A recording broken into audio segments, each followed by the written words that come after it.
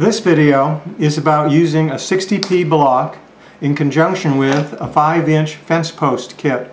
This is the front of the fence post kit. On the inside it has one of those big block balancers. It has a voltage gauge so you can read the voltage of the battery. It has a connection that goes to the back where the resistor is located in the back cap. This is the front cap. Here's the back cap. You can see the resistor located in it, and it has a nice cooling fan built in there to blow air over the resistor. So I'm going to show how to assemble this into a 60p battery block.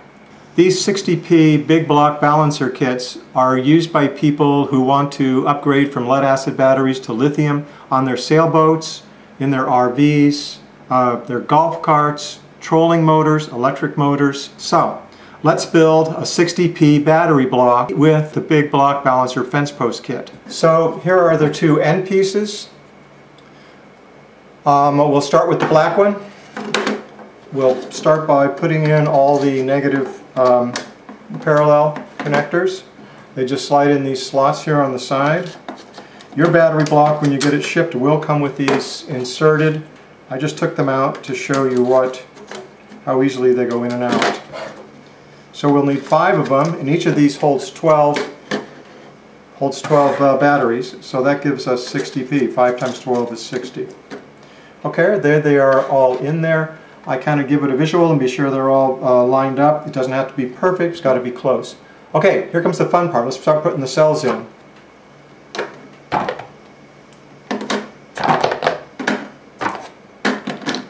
Notice how they sort of just stick into place. Of course, I'm putting the negative side towards the black.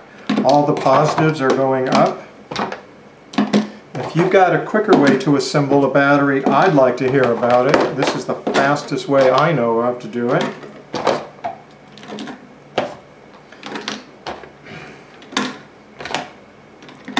You can skip ahead if you want to where this assembly gets finished. You get the idea.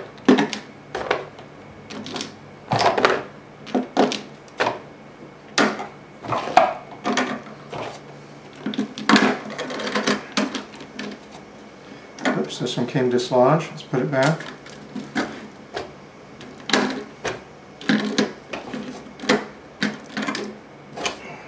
So these magnets hold them all in place in their own spot pretty nicely, as they do on all battery blocks. The trick on this guy is getting the top piece on. This is actually the easy spot part, of course. But I'll show you a trick that makes it a little bit easier.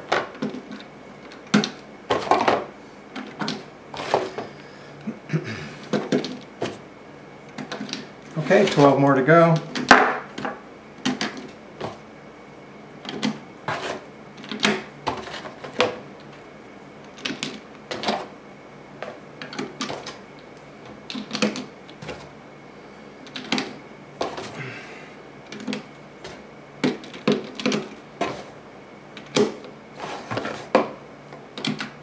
Alright, there we have them all in there. They're all lined up, all 60 of them.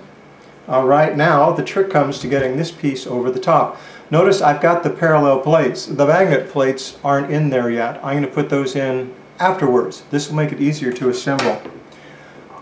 These battery blocks have got little spikes right here, notches. That's so they can plug into the next block if you decide to use a couple of these in series or parallel.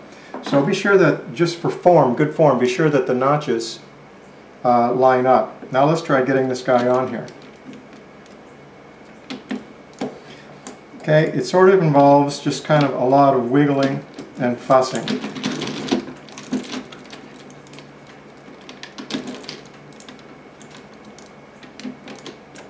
Finding out which battery is holding it up and moving it.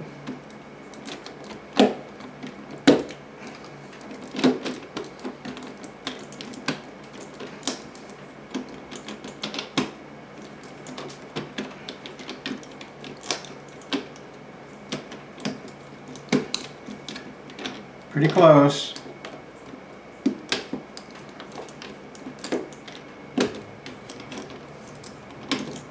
There we go. So now it is all slipped over there. It's a little bit of a struggle, I admit, but with some patience you can do it quickly. Now here's the cool part. You just take these tops and just slide them in like this. Just like that, lining up the holes at the top.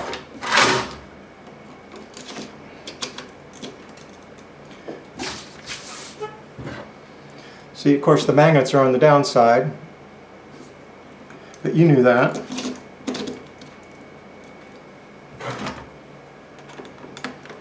You might have to lift it up just a little bit to get some clearance.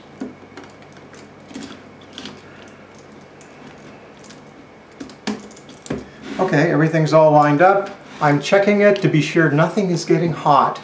This is really important. It is possible, of course, to make a mistake and put one or two of these cells in upside down. And if you do, you have really goofed up. But fortunately, you can just rip this whole top right off and fix it should it start to get hot. It's not going to be a disaster. It's not like it's spot welded or anything. It's easy to detect. Something will smell bad. You'll see a spark when you're assembling it. You'll say, huh, God, things are starting to get warm. That's weird. So watch for that. If it doesn't get hot, everything stays cool, you're good to go to the next step. But there, you've just assembled 60 batteries in parallel in a 60p brick. Alright, so we've just made a 60p brick that slips nicely into a 5-inch fence post tube. There's some headroom in there, but it fits snugly from side to side. These 12p, the 60p block is built to fit snugly inside here. Alright, so now we're going to go with the caps. We'll have one cap on one end and the other cap on the other. This is a 5-inch fence post tube, as I mentioned. It is cut 10 inches long. There's holes here on both sides of this to screw into the holes that are manufactured into the sides of the fence post case. You mark these holes with this little included piece I've got. I'll send with the kit. And it sort of goes on the edge right there. You can see the hole, make your pencil mark, drill or punch your hole, and you're good to go. That'll help you get the alignment right. Here's the front. The front, of course, has got the voltage gauge on it. We'll take one of these connector bars, put it through the slot here. Okay, it goes all the way through like that. I'm going to go ahead and put a bus bar on it, and I'm going to hold that bus bar in place loosely with a lock nut. So this bus bar goes this way. This will be for connecting it side to side. But when you're stacking them, you might want to go top to bottom. So here's the bus bar that goes top to bottom. And I'm just going to hold that there loosely in place. Okay, so there's the two different bus bar arrangements. Okay, there's some wires that come out here. Let's clear these wires. We're going to slide this in. The thing that you have to pay attention to is, of course, the red's positive and the black's negative. And you need to be aware of which side you want to be your connection to go to for your series connection. So you have to rotate the block to make it match the direction you want to go. So having done that, let's just go ahead and slip these two over the sides. This wire goes back over the black. We have these two leads here. One goes up to red and the other comes down to black. Okay? These holes all come over here and they line up. So I'm going to take a few minutes and put nuts through these. It's pretty simple. Alright, we've got all the bolts in and all the nuts are tightened. I always use that little hand driver to tighten them.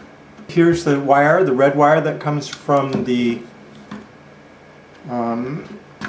comes from here to the top. The red's positive, and that's what's powering the chip and the voltage meter. And here's the black wire, and that's what's powering this, the chip and the voltage meter inside there. Then there's this wire which comes over the top, and this wire is going to go to the back. It's going to go connect to the back connector right here. As you can see, the positive lead of this attaches to the positive terminal of the battery, and the negative goes up back to the control chip, the bleeder chip. Okay, so that's it. And the bus bars, of course, can get tightened. When you're ready put the next one on, they just snug down. So that's how you connect, that's what the inside of this looks like. Okay, so it slides into the tube sideways like this.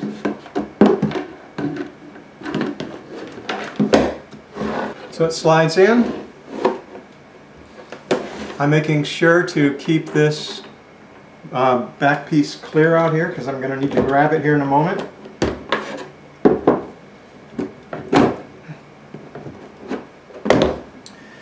Here's my back piece. This plugs right into here.